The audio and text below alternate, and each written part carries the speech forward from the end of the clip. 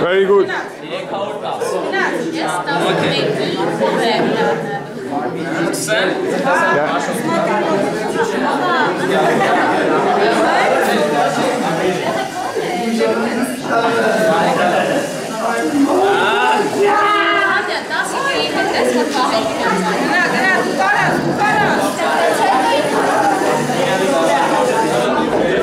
Very good.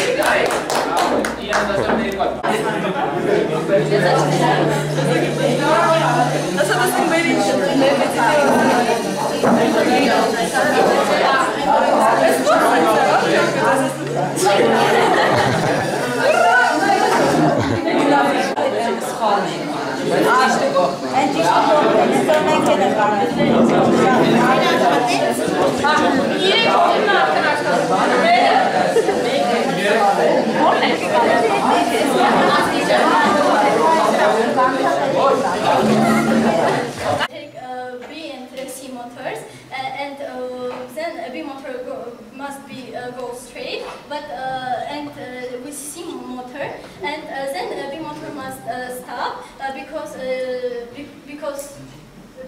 B motor go more than C motor. Yeah. And then when they stop, we must turn C motor for them turn to the left, and then we must go to 3 steps.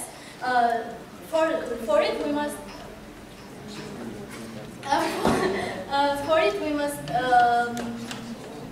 take this 2.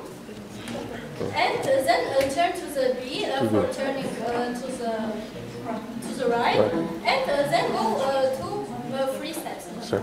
Okay, very good. We take B and C motors. B we take unlimited because it go till stop B, and C we take 2. Yes. Then we take B to turn left.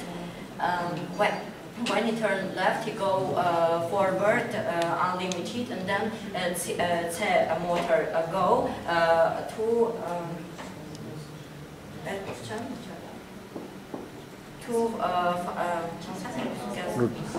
Rotation.